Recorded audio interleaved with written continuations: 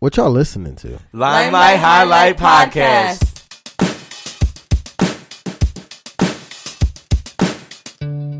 Welcome back to the show, your positive podcast, safe space and great place for a positive outlook on life as every show starts off.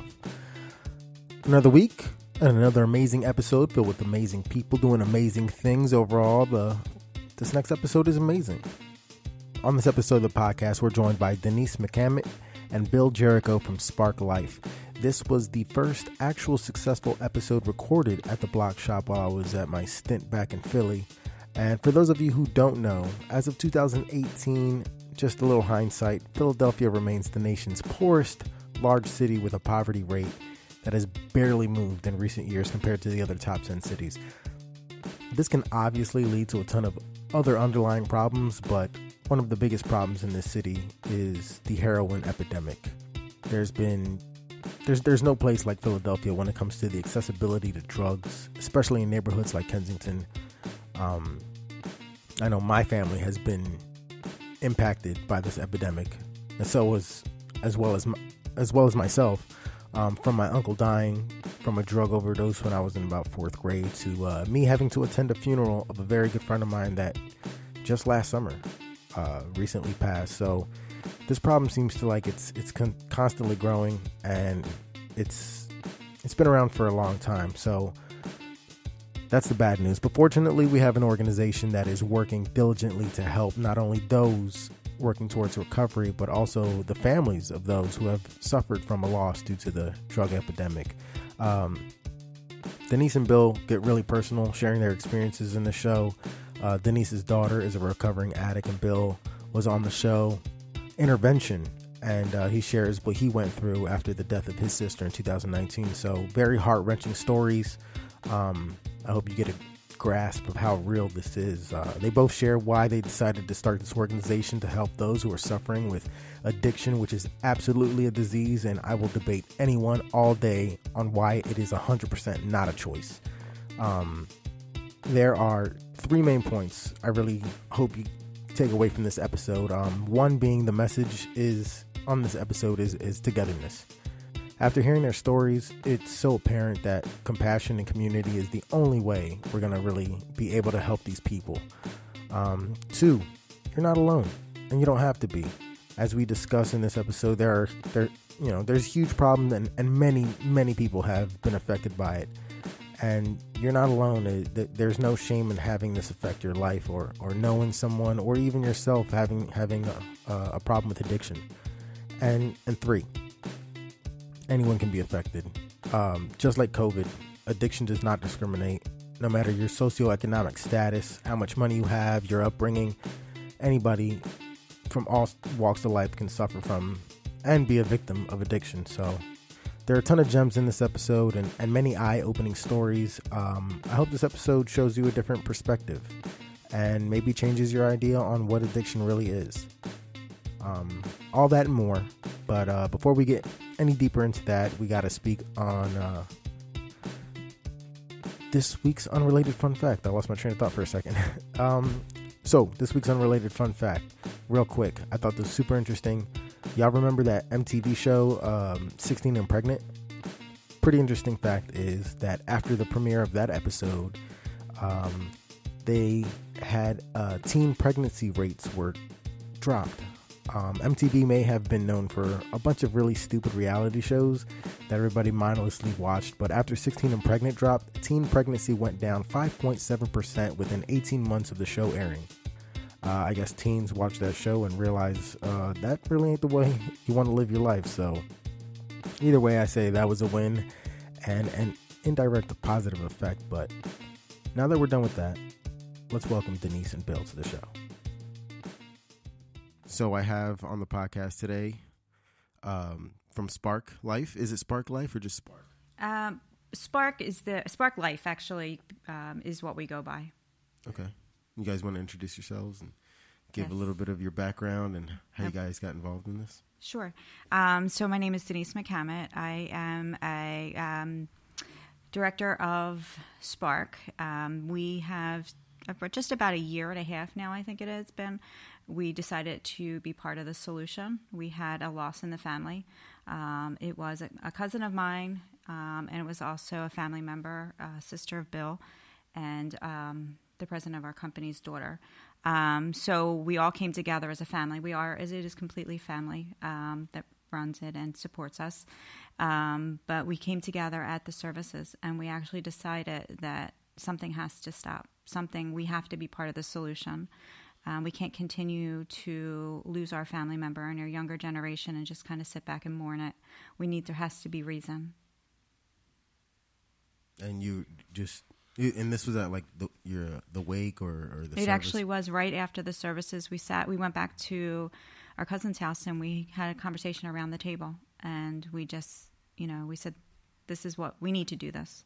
And I actually have a daughter that is in recovery as well, and she's been in and out of recovery several times. So we do have a lot of this in common, and so we just decided that we need to get involved. I know for me, I was in 4th grade when my uncle overdosed. He had overdosed, and basically they resuscitated him multiple times. But the last time he overdosed, he was in the hospital for a while until he just passed. But, living in California, coming back every now and then, I feel like the areas where I grew up, they just get worse and worse. I agree. Especially in Kensington. Definitely. I know a lot of heroin is a huge problem right now in the city, and I know a lot of it gets like laced with fentanyl, or I guess it's not as pure as it used to be, or whatever the case is. But you got a lot more ODs. I just actually had to bury a friend of mine last year because he OD'd. Yeah. And what are some of the things that you guys are seeing that you're trying to tackle first, I guess? Well, I think with our primary goal was really to help those in early recovery. There's so many obstacles that people in early recovery have to get through. One of the things is they get through rehab, and then at that point, there's very little resources for them financially, and then there's this cycle of recovery. So, when they come out of recovery, we want to make sure that they get into a good supportive program, such as a recovery house. And what we do is we sort of take on, we call them family members, but basically we take on the people and we give them scholarships up to 90 days, depending on, depending on what we have to supply. But we give them up to 90 days. Within that period of time, we also help them with resume writing. We've done haircuts for them. We'll do clothing for interviews. Things of that nature. We try to get involved in almost every aspect, but that's ultimately where we started. Since then, we have done many different things. We've fed recovery houses. We go into different recovery houses and we give them a meal and we give them family sense, because we sit around and we have conversation with them. And it's not like we drop food off. We kind of sit and hang out with them, get to know them. We've built a lot of relationships that way. I also do a lot of outreaches in Kensington. I tried to work with the community. A couple of weeks ago, we did a very big community cleanup, and we had about 50 volunteers. So that actually was really pretty successful, and it helps. It helps in the sense that give them community. It's a different world there. I don't know how else to explain it other than it's a different world. The mentality is survival versus living. So, you kind of go down there, you build relationships. I've built relationships with people that are homeless living on the streets that I still get texts from just to check in, and I check in on them. So you do build relationships, and ultimately my goal is to get them off the streets and into recovery. But oftentimes you just need to do it at their level. So that's kind of where we've been, what we've been working on. A lot of it is difficulty with fundraising, and so that's always our challenge. We are completely nonprofit. We don't have any corporate funding, so everything is funded through what we can do, how we support ourselves. We do little fundraisers here and there. We sell T-shirts. We just do something to kind of keep us going. And we jokingly say we don't know how we do it, but we always manage to do it. We just had a girl that we just took on. We didn't have any money in the bank, and all of a sudden we figured it out. Yeah, and it's just the kind of the way we are. And it literally is, there's 10 of us? Yeah. There's about 10 of us, and we just figure it out. I like how you were saying it's a community. If there's one thing I preach on this podcast all the time, it's about community. Yeah. What are some of do you guys find getting funds a little harder than other nonprofits because of just the stigma of people being on, for lack of a better term? Yeah. No, I see what you're saying. I mean, to be honest with you, right now, we're sort of utilizing the recovery community a lot. So we do get somewhat funding. I mean, as I said, there's times that there's nothing in the bank, but, our funding is minimal. But a lot of it comes from the recovery community, those that have children in recovery, family members in recovery. At some point, we are going to, unfortunately, with the pandemic, there's a lot of corporate funding that just not available right now, or, and we have a lot of learning to do. So at that point, we will eventually get into corporate funding. So we haven't really come up to any walls like that yet. Yeah, because we do have a lot of between all of us that sit on the board, we all bring a different element to it, and what Denise was just saying, the girl that we just got, we were able to help, it was an awesome thing. We got t-shirts made, and like I said, and I didn't say my name's Bill Jericho, and I'm also on the board. I do a lot of outreach also, and so we got these t-shirts made, and what happened was a woman that I worked for, because I work in treatment, and a woman that I worked for out in California bought 50 of them right away, and that right there was able for us to be able to take her on and help her with her, so it can be hard with the stigma of addiction. I myself, I'm in recovery. When SPARC started, like Denise said, it was my younger sister, Maggie Jericho.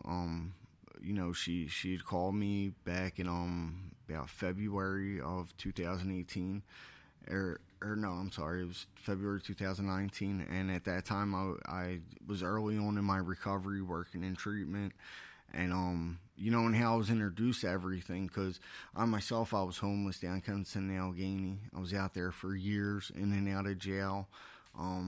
Not a lot of people had faith that I would make it out. And I was fortunate to be a part of something to where these people helped me get into treatment out in California. And right away, while being out there, I started working in the treatment field, working at out there, they call them sober living houses.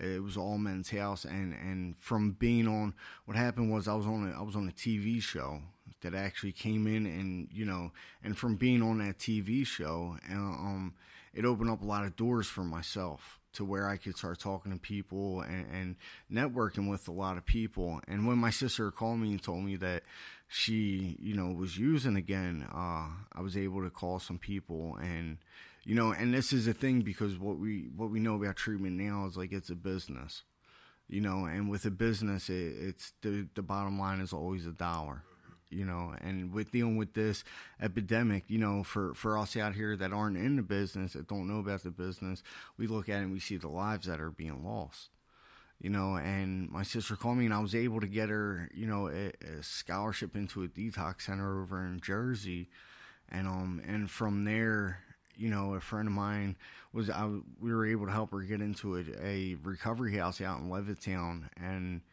and this is the bad side of business, is that a lot of places aren't ethically sound. They're not ethically good people, and they'll throw people inside of a house and just collect money, and that's all they care about, and she was in one of those houses, unfortunately, and on May 9, 2019, at 1:30 in the morning, they walked in her room and they found her dead.